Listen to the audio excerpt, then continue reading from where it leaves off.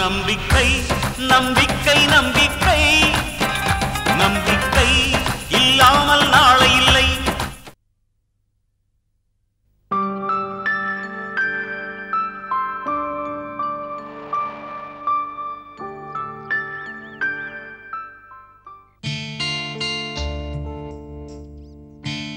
வாங்க மிஸ்டர் பூபதி, இன்னைக்கு ஏன் நீங்க ஸ்கூலுக்கு வரல? காலையில இருந்து கொஞ்சம் டென்ஷன் மிஸ். டென்ஷனா? உங்களுக்கா? மத்தவங்களுக்கு டென்ஷனா உங்ககிட்ட கொஞ்ச நேரம் பேசிட்டு இருந்தா எல்லாம் சரியாடும். இப்போ உங்களுக்கே பிரச்சனையா? ஆமா மிஸ், வாழ போன இடத்துல என் தங்கச்சிக்கு ஒரு பிரச்சனை. மாப்பிள்ள உங்க அண்ணன் தான் வேலை செய்யறாரு, போய் ஸ்கூட்டர் வாங்கி தர சொல்லுன்னு விரட்டி அடிச்சிட்டாரு. என்ன பண்றது மிஸ்? யாரோ பெத்த பொண்ணுன்னு அவரு விரட்டி அடிச்சிட்டாரு. ஆனா நான் அப்படி செய்ய முடியுமா? என் கூட பிறந்த பொறுப்பாச்சே, தான் ஆடாட்டாலும் தான் சதா ஆடுன்னு சொல்லுவாங்களே, நான் அவளை வெட்ட முடியுமா? சரி, இப்ப என்னதான் பண்ண போறீங்க? ஒன்னும் புரியல மிஸ். நானே சைக்கிள்ல தான் போயிட்டு இருக்கிறேன். சைக்கிள்ல போறது ஒன்றும் கேவலமா எனக்கு தெரியல. என் மாப்பிள்ளைக்கு அது பிடிக்கல. காந்திஜியே சைக்கிள்ல தான் போனாராம். என் மாப்பிள்ளைக்கு சைக்கிள்ல போறது என்னமோ மான பிரச்சனையா இருக்கு. காந்திஜி சைக்கிள்ல போனாரா? நான் கேள்விப்பட்டதே இல்லையே. ஆமா மிஸ், காந்திஜி ஒரு தடவை சைக்கிள்ல போயிருக்காரு. குர்ஜா வித்யா பீடத்துல நடக்கிற மீட்டிங்க்கு போறதுக்காக காருக்காக காந்திஜி வெயிட் பண்ணிட்டு இருந்தாரு. குறிப்பிட்ட நேரத்துக்குள்ள கார் வரல. அதனால தான் தொண்டங்கிட்ட இந்த சைக்கிளை வாங்கிட்டு மீட்டிங் நடக்கிற இடத்துக்கு சைக்கிள்லயே போயிட்டாரு. சைக்கிள்ல காந்திஜி வர்றதை பார்த்துட்டு எல்லாரும் ஆச்சரியப்பட்டாங்க. அப்ப காந்திஜி சொன்னாராம், குறிப்பிட்ட நேரத்துக்குள்ள மீட்டிங்ல கலந்துக்கணும்னு சைக்கிள்ல வந்தேன் அப்படின்னு சொன்னாராம். பரவாயில்லையே, இவ்வளவு விஷயத்த தெரிஞ்சு வச்சிட்டு இருக்கீங்க. பிரயோஜனம் இல்லை மிஸ். காந்திஜி சைக்கிள்ல போன கதையை மாப்பிள்ளைகிட்ட சொன்னா கேட்கவா போறாரு? அதுக்காக ஸ்கூட்டர் வேணா நான் சொல்ல போறாரு? என் தங்கச்சி வீட்டுல கண்ணை கசக்கிட்டு உட்கார்ந்து இருக்கிறத பார்க்க மனசுக்கு ரொம்ப கஷ்டமா இருக்குது மிஸ். சரி, இப்ப என்னதான் பண்ண போறீங்க? ஸ்கூட்டர் வாங்கிறதுக்கு முன் பணமா 8000 ரூபாய் கட்டணும். என்கிட்ட 2000 ரூபாய் இருக்கு. இந்த மாச சம்பளம் 4000 ரூபாய் வரும். மொத்தம் 6000 ரூபாய். ஆனா மீதி 2000 ரூபாய்க்கு என்ன பண்றதுன்னு தெரியல. என் தங்கச்சி நினைச்சாலும் பாவமா இருக்கு.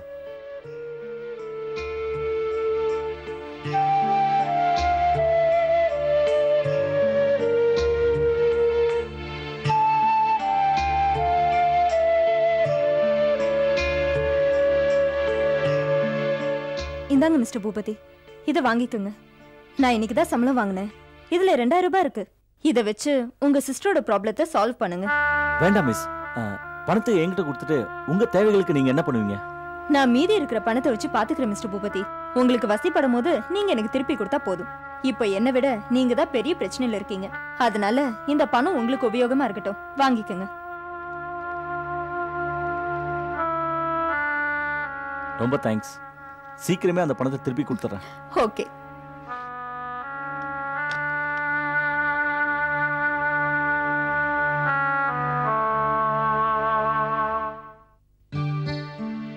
என்ன ஜெயந்தி, 2000 ரூபாயை கொடுத்துட்ட?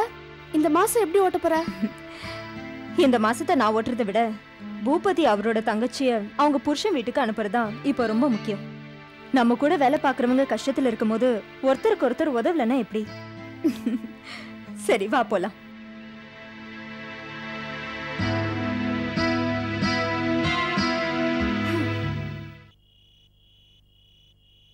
பழகி கொஞ்ச நாள் கூட ஆகல, அதுக்குள்ளே நான் 2000 ரூபாய் கேட்டதும் தூக்கி கொடுக்கறானா? என்னடா அர்த்தம்? அவளுக்கு காசோட அருமை தெரியலன்னு அர்த்தம். போடா ஃபுல். அவளுக்கு என்னோட அன்பு பிடிச்சிருக்கு. அவ என்ன நல்லா புரிஞ்சுக்கிட்டான்னு அர்த்தம்டா. டேய், எப்படா நீ பொண்ணுங்களை இப்படி மடக்குற? டேய் மச்சான், நம்மளுக்கு பெரிய வசதி வாய்ப்பு இருந்திருந்தா காரு, செல்போனு, கையில பட்டையா ஒரு பிரேஸ்லெட்டுன்னு பந்தா காமிச்சு பொண்ணுங்களை அஸ்தி இருக்கலாம். என்ன பண்றது, நமக்கு தான் அது கொடுத்து வைக்கலையே. ஆனா ஒண்ணு மட்டும் நிச்சயம்டா, பெண்கள் அன்புக்கு அடிமையானவங்கடா. அன்பா பேசினா செகண்ட்ல தட்டிடலாம். எப்படியோ அந்த 2000 ரூபாய் வச்சு இன்னைக்கு ஜாலியா பொழுது கழிச்சிருவான்.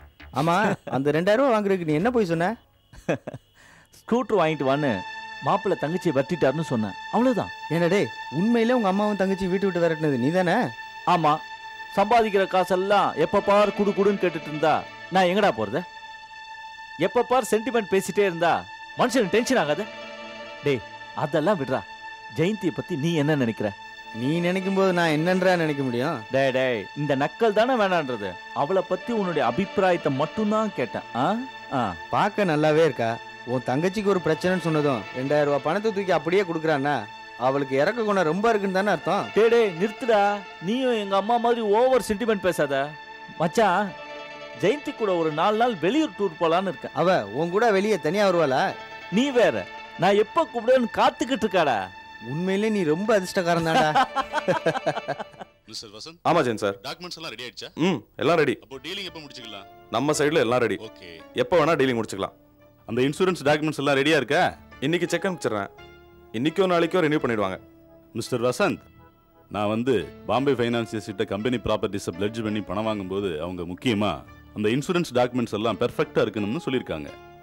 அதுல ஏதாவது பிரச்சனை வந்துருச்சுன்னா அப்புறம் வியாபாரத்துல ப்ராப்ளம் வந்துடும் மிஸ்டர் வசந்த். இல்ல மிஸ்டர் ஜெயின், உங்களுக்கு எல்லாம் கரெக்டா இருக்கும். நீங்க எவ்வளவு சீக்கிரம் முடியுமோ அவ்வளவு சீக்கிரம் முடிச்சுக்குங்க. எனக்கு நிறைய கமிட்மெண்ட்ஸ் இருக்கு. Okay mister Vasanth. Okay sir. Thank you.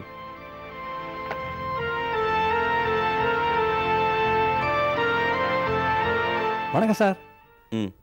அந்த டெக்ஸ்டைல் யூனிட் இன்சூரன்ஸ் ரினியூவல்கான பேப்பர்ஸ் எல்லாம் ரெடியா? எல்லாம் பக்காவா இருக்கு சார். இந்தாங்க.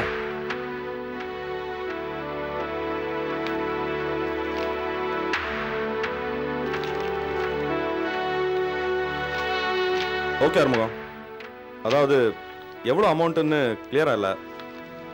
அமௌண்ட் மட்டும் நீங்கள் ஃபில்அப் பண்ணிக்கிங்க. சரி சார். ஆறுமுகம், ரொம்ப முக்கியமான மேட்ரு இது. நீங்களே பார்த்து ஜாகிரதையாக அனுப்பிச்சிருங்க.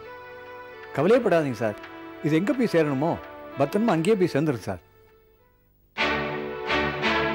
என்ன ஆறுமுகம், ஏன் நிற்கிறீங்க? கிளம்புங்க. சரி சார்.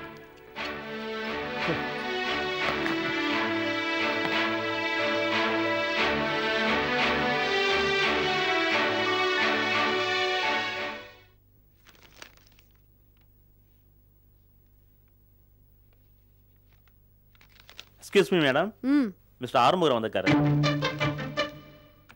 மாலினி, ஆறுமுகத்தை கூட்டிட்டு உள்ள வாங்க. Okay madam. வணக்கம் மேடம். வணக்கம், உட்காருங்க. மேடம், வசந்துக்கு சொந்தமான டெக்ஸ்டைல் யூனிட்டோட இன்சூரன்ஸ் செக்கு நீங்க கேட்ட மாதிரி கொண்டாந்துட்டேன். இந்தாங்க மேடம்.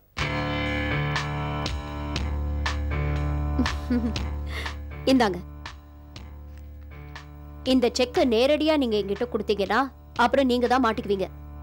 எந்த ஒரு செக்கோ லெட்டரோ இருந்தாலும் அது டெஸ்பாச் கிளாக் மூலமா தான் போகணும். அப்போதான் அது கம்பெனில இருந்து போயிருக்குன்னு அர்த்தம். இப்படி செக்கை நேரடியா என்கிட்ட கொடுத்தா அப்புறம் இன்சூரன்ஸ் கம்பெனிக்கு செக் அனுப்பலன்னு ஆயிடும். அப்புறம் உங்களை தான் அரெஸ்ட் பண்ணி குவெஸ்டின் பண்ணுவாங்க. இதெல்லாம் எனக்கு தெரியாது மேடம். பணத்துக்காக ஏதோ சின்ன சின்ன தப்புகளை பண்ணி தான் பழக்கம். குண்டூச்சியை கடத்துறவனை போய் திடீர்னு ஆயுதத்தை கடத்திட்டு வான்னு சொன்னா இப்படித்தான் ஏடா உடம்பு ஏதாவது தப்பு பண்ணி மாட்டிக்குவேன். நீங்க எதுக்கும் பயப்பட வேண்டாம். நான் என்ன சொல்றேனோ அது செய்யுங்க, அது போதும். இப்ப நான் என்ன செய்யணும் மேடம்? இந்த செக்கை நேரா உங்க கம்பெனிக்கே கொண்டு போங்க. என்னைக்கு டிஸ்பாச் பண்ணணுமோ அன்னைக்கு உங்க கம்பெனி மூலமாவே அதை டிஸ்பாச் பண்ணுங்க. அப்படி அனுப்புனா செக் நேரா இன்சூரன்ஸ் கம்பெனிக்கே போய் சேர்ந்துருமே மேடம்? அது சேராம நான் பாத்துக்கிறேன். கம்பெனில இருந்து செக்கை யாரு கொண்டு போறாங்கங்கிற இன்ஃபர்மேஷன் மட்டும் எனக்கு கொடுங்க, மீதியை நான் கவனிச்சுக்கிறேன். சரி மேடம். உங்க டெக்ஸ்டைல் கம்பெனியோட இன்சூரன்ஸ் டாக்குமெண்ட்ஸோட ஒரிஜினல்ஸ் எனக்கு வேணும். அந்த டாக்குமெண்ட்ஸ் ஃபைலு வசந்த் சார் ரூம்ல தான் இருக்கும். எப்படியாவது அதை உங்ககிட்ட கொண்டாந்து சேர்த்துறேன் மேடம். ஜாகிரதையா கொண்டு வாங்க. உங்களுக்கு என்ன உதவி வேணும்னாலும் என்ன கேட்கலாம். மேடம், ஏற்கனவே எனக்கு நீங்க நிறைய செஞ்சிருக்கீங்க. உங்க முன்னாடி சரிசகமா உட்கார வச்சு பேசிக்கிட்டு இருக்கீங்களே உங்க அந்தஸ்துக்கு. இதை விட எனக்கு வேற என்ன வேணும் மேடம்? இந்த நந்தினி நல்லது செஞ்சாலும் மறக்க மாட்டா, கெட்டது செஞ்சாலும் மறக்க மாட்டா. போயிட்டு வாங்க. வரேன் மேடம்.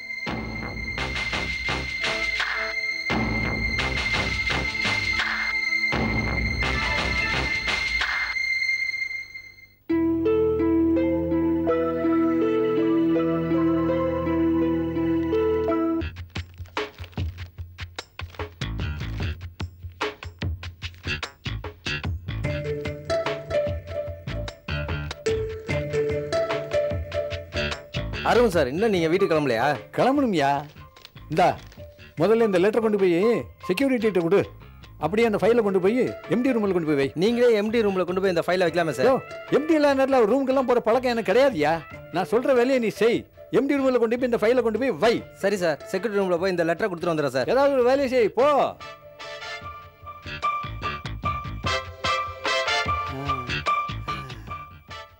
பய போயிட்டு வர்றதுக்கு எப்படியும் ஒரு 10 நிமிஷமாவது ஆகும். அதுக்குள்ள எம்டி ரூமுக்குள்ள போய் காரியத்தை சாதிச்சிடலாம். ஆறுமுகம், இனிமே உனக்கு ஏறுமுகண்டா.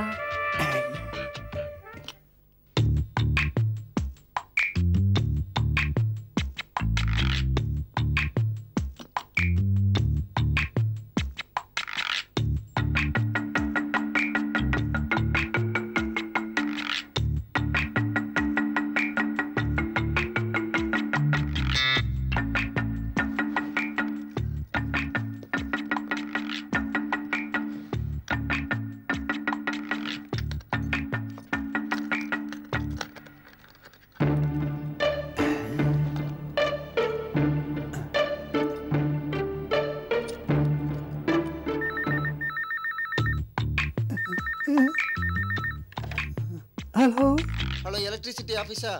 யோ, ராங் நம்பர் வையா.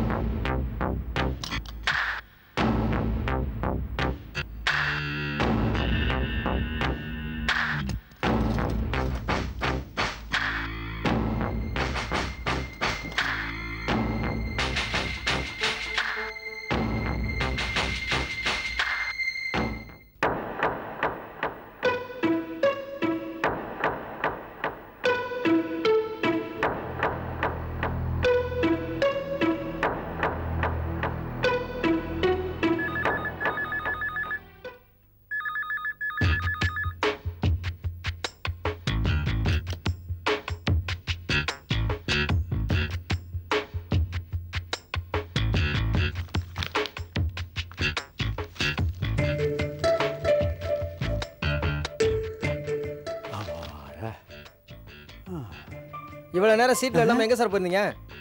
வயிற்ற கலக்கிட்டா, அப்படியே கொஞ்சம் பின்னாடி போயிட்டு வந்தேன். உங்களுக்கு வயிறு தான் கலக்கும், நீங்க வேற எதையும் கலக்க முடியாது. ஏண்டா, நீ கூட என்ன இந்த ஆபீஸ்ல மதிக்கலைங்கிறது எனக்கு தெரியும்டா. இனிமே நான் எப்படி கலக்க போறேங்கிறது நீ புரிஞ்சிக்கத்தான் போற. டேய், விவசாயம் இருந்தா வேற ஒரு ஆபீஸ்ல வேலையை தேடிக்க. இங்கேயே இருந்த வீணா போயிடுவாடா.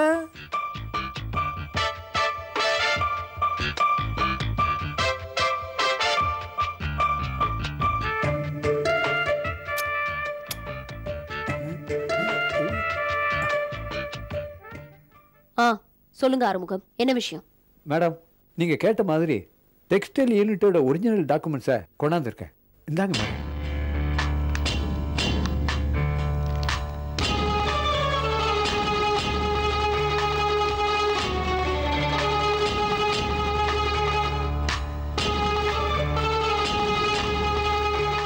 ரொம்ப தேங்க்ஸ் ஆறுமுகம், எனக்காக ரொம்ப கஷ்டப்பட்டிருக்கீங்க. மேடம், நான் பல வருஷமா வேலை பார்த்த கம்பெனிக்கு பெரிய துரோகத்தை பண்ணிட்டேன். என்ன கைவிட்டாதீங்க மேடம், உங்களை தான் நம்பியிருக்கேன். என்ன நம்பி வந்துட்டீங்கல்ல, இனிமே உங்களை யாரும் எதுவும் செய்ய முடியாது. வாங்க. அது போதும் மேடம்.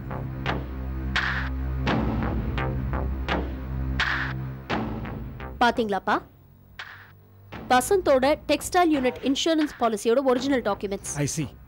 ஒரு சாதாரண கிளர்க் எவ்வளவு ஈஸியா கம்பெனிக்குள்ள பூந்து டாக்குமெண்ட்ஸ் எடுத்துட்டு வந்துட்டாரு பாத்தீங்களா?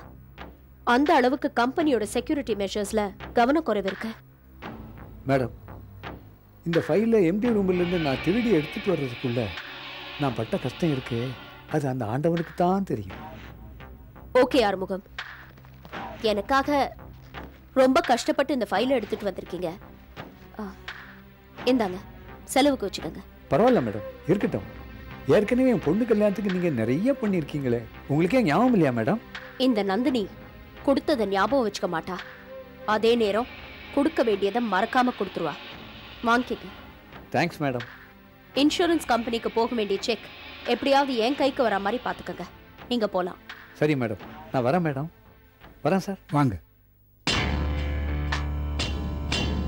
எதுக்குமா அவங்க கம்பெனி இன்சூரன்ஸ் டாக்குமெண்ட்ஸ்லாம் நீ வாங்கி வச்சுக்கிற? எல்லாம் காரணமா தாப்பா. நான் போட்ட பிளான் மட்டும் நிறைவேறிட்டா அந்த வசந்தியும் சிந்தாமணியும் இந்த சமுதாயத்தை விட்டே ஒதுக்கி வச்சுடுவேன். செய்மா, நல்லா செய். கேட்கவே ரொம்ப சந்தோஷமா இருக்கு. ஒரு காலத்துல அந்த சிந்தாமணியோட உறவே வேண்டான்னு நான் ஒதுங்கி இருந்தேன். அந்த அளவுக்கு அவ என் வாழ்க்கையில ரொம்ப விளையாடி இருக்காமா.